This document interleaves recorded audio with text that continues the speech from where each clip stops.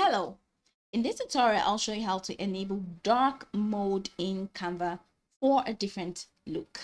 All right, so as you can see, my Canva view is just all bright. I mean, all things bright and beautiful.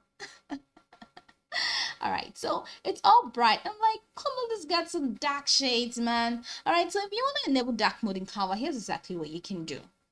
Open up or launch your Canva web application, which of course I've done right here. And then the next step is to head over to the top right corner of your screen and click on your profile icon. Click on that. Now you have an extended menu here that says settings, get help, suggest improvement, get Canva apps, refer friends, create a team, privacy policy, sign out. Now, if you do not have the settings, then you are actually in the wrong place. Now from here, go ahead and click on settings. And it's going to take you to your profile settings window. So right here in this window, we're going to see how we can change all these things that are bright and beautiful into something darker and cooler. Remember, black is cool.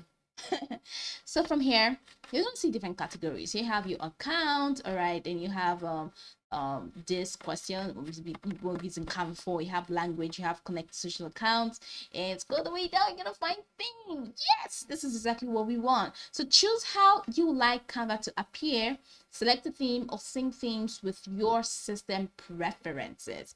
All right, so here you have sync with system. All right, so my system preference says bright, all things bright and beautiful, so that's why it's dark this way. All right, my system is dark. But then if you want to enter it manually, like if you want to just switch over manually to enable dark mode manually, just head over to dark and just click dark. You're gonna see that everything's gonna be dark. Now remember, you're gonna find this label that says saved. All right, so once you choose any of those options, it's gonna show saved, meaning it has been saved. So right here we have all things bright, no, all things dark and beautiful. All right, so this is pretty much cool. So this is literally it. All right, you don't have to go ahead and click on any save option. So once you click on that, it saves automatically and everything just changes for you.